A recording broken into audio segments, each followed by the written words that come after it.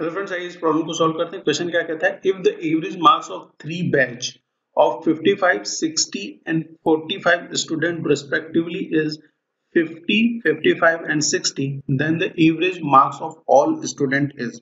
क्या कह रहा है कि एवरेज मार्क्स 3 बैच हैं, पहला बैच है 55 का, 60 का और फिर 45 का। तो इनके जो एवरेज मार्क्स हैं वो कितने हैं, 50, 55 और 60 हैं। तो कह रहा है कि जो average marks of all student क्या होगा।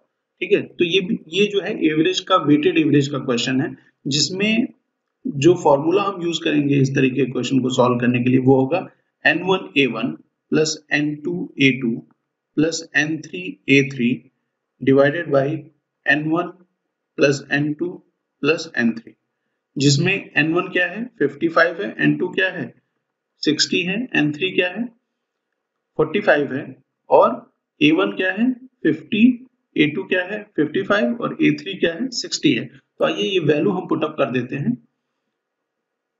55 into 50 plus 60 into 55 plus 45 into 60 divided by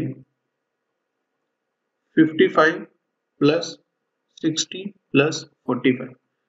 तो 55 इंटू 50 क्या होने वाला है, ये होगा 2750 प्लस 60 इंटू 55 क्या होगा 3300 प्लस 45 इंटू 60 क्या होने वाला है 2700। इसको डिवाइड कर देंगे 55 प्लस 60 प्लस 45 इक्वल टू 160। ठीक, इन तीनों वैल्यू को ऐड करने के बाद जो वैल्यू आएगी वो होगी 8750 डिवाइडेड बाई 160 और जो एवरेज आने वाला है ऑल स्टूडेंट का वो कितना होगा 54.68। तो ऑप्शन 1 इस क्वेश्चन का सही आंसर।